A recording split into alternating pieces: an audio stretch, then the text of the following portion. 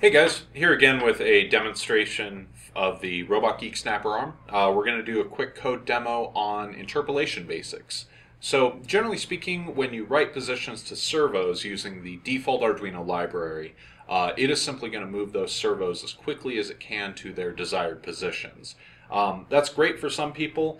When you get in more complex assemblies like the arm here, you don't actually want to be moving at full speed because you're going to end up with a lot of jerky motions. We're using a Servo X library, which is an expanded Arduino library that actually allows for interpolation calls. It's demonstrated in the code how this is done, but essentially what you do is you start a group move, you queue up what positions you want all of your servos to move into, and then you commit it with an interpolation time. And that interpolation time is how much time it's going to take to move from its current position to its goal position.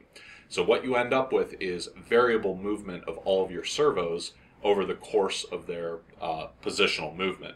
I'm going to go ahead and plug this in and just show you a quick demo of what this means.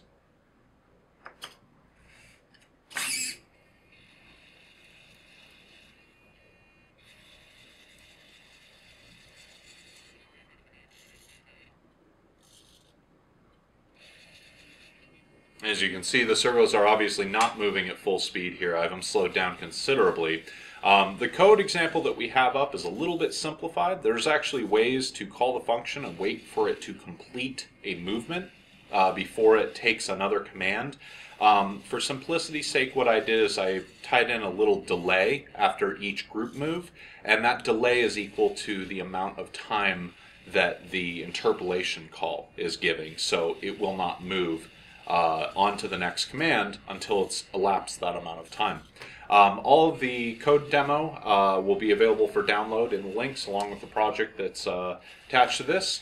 Hope you learned something. Have a great day.